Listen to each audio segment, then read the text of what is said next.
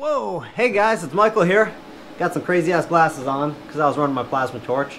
Anyways, I dreamt up this other day. I have an old plasma torch, just El Cheapo, and I want to make more cuts with it, and I don't really like shaky cuts. Yeah, you can run a straight edge and things like that. I've seen a few people online build track torches. Mainly you put it on a piece of steel and it just cuts all the way through. This is kind of a track torch slash chop saw in a way. Makes 90-degree cuts like most things would, and you can tilt the head and do beveled cuts, but you can also go from 90 anywhere to 45.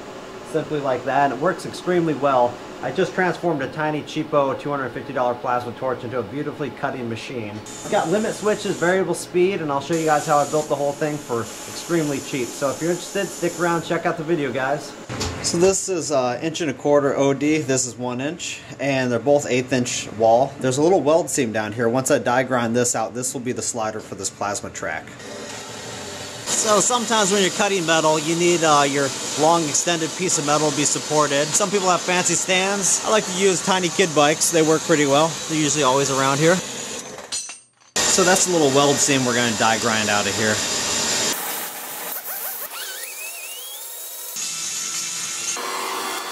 .31 inches.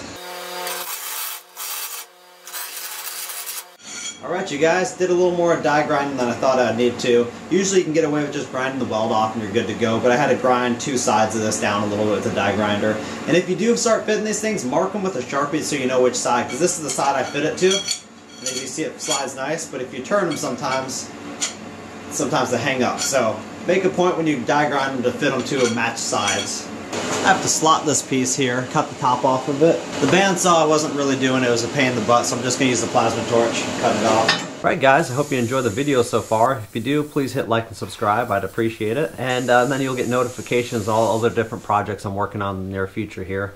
So that part we just plasma cut off of there is actually going to be a little spot to put the torch in. And I'm going to drill and tap this so I can put some little twist locks on here. This is going to actually hold the torch on the rail.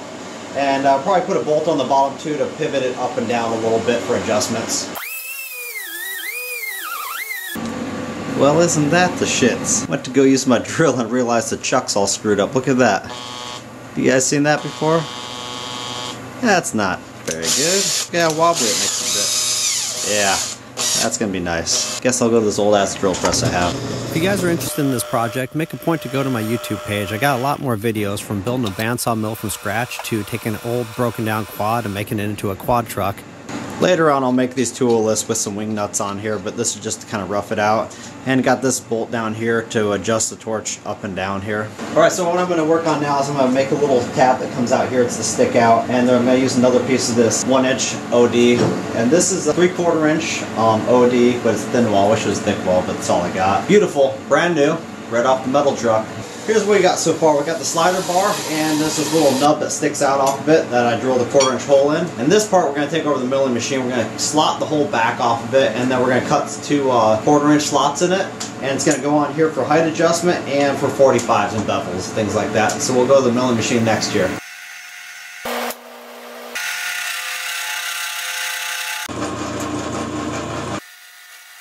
Almost done with the part here.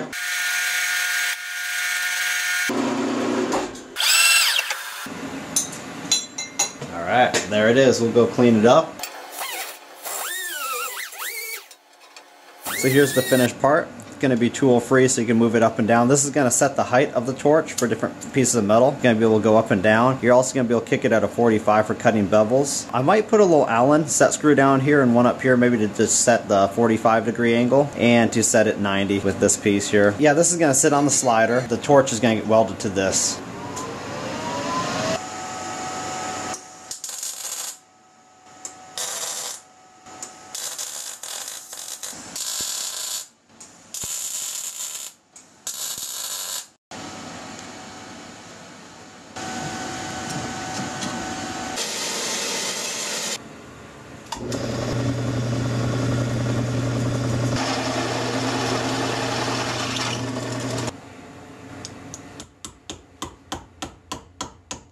So when I was at the hardware store picking out all thread and the nuts and things for all this project here, I got one of these coupler nuts thinking I was going to weld it on here, but it has too much spinning resistance on the all thread, so I'm going to opt for two separate smaller ones on here. I think it'll be better.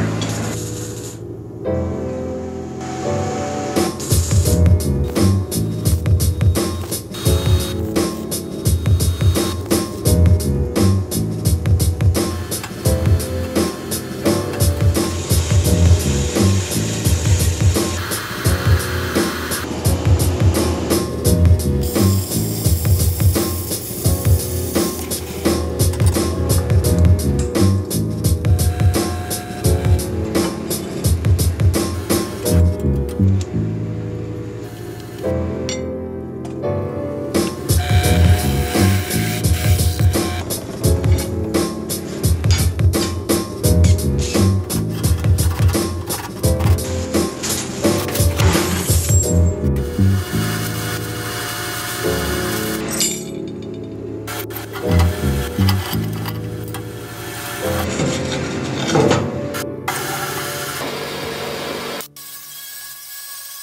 what I'm going to do now is I'm going to mark some spots on here and drill them and tap them, and actually probably weld some nuts on here as well. There are going to be little adjustments on here so you can shim out the hinge a little bit, and it's going to adjust the arm up and down to keep it level across the table.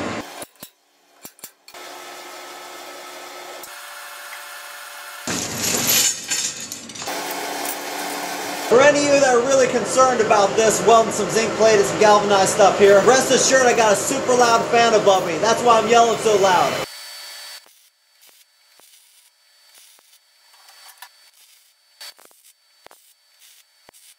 So when I was picking out hinges at this local weld shop, they had a few that aren't coated with anything, so it's not bad to weld on. But one thing I did not like is all the hinges there had a bit of slop in them. So what I'm going to go through is take a punch and try to pin them a little tighter here. That tightened it up quite a bit. Now there's no slop in it, or a lot less I should say. It's stiffer now too, which is fine.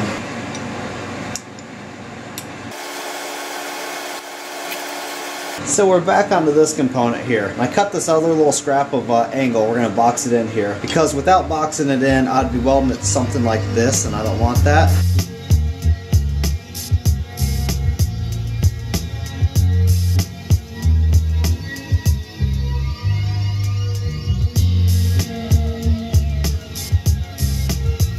So I think just running it with a cordless drill is perfectly fine. I think most people would stop at that. So I think any cheapo drill should work fine for the motor drive, but I'm going to actually take the chuck off this first and transfer it to my other drill, because of course it was all jacked up.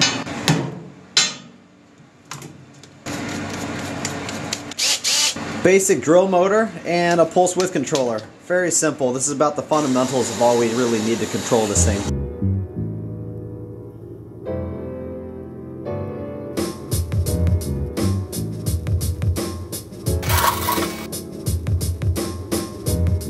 Inside this box I'll wire a pulse width controller. It's going to have a digital display, so when you vary the speed you'll kind of know what optimum speed you want to cut at. Pretty much all these options you get with the drill, but I could take it one step further and put a return to home button. And I can also put a limit switch, so if I want to cut like say a 4-inch cut, it will go 4 inches and stop. So here's a legitimate first bench test on this thing.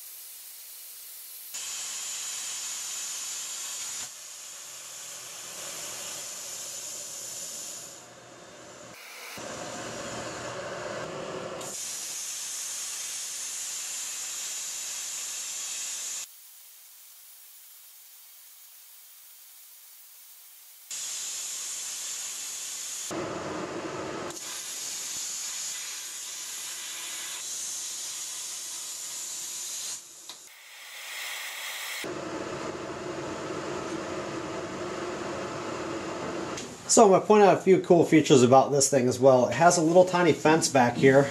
It's about 1/8 inch taller than the grating, and you can remove the grating if you want to clean out the table. And if you have a nice straight edge on your plate you want to cut, you can just slide it right up to there. And if the torch is in the 90-degree position, it has little stops. I'll show some close-ups. It will always cut a 90 degree. If you want to cut a 45, you bring it over, stops, and you got a 45 degree. And if you really don't like it as a cutting torch, you can always use it as an awesome barbecue. Looks like it'd work pretty well for that. If you own a manual plasma torch like this, I highly recommend building a track torch. It's nice to have clean cuts like a CNC with controlled speed, but on a manual torch for simplicity. So if you guys enjoyed the video, please hit like and subscribe. Take care, guys. Bye.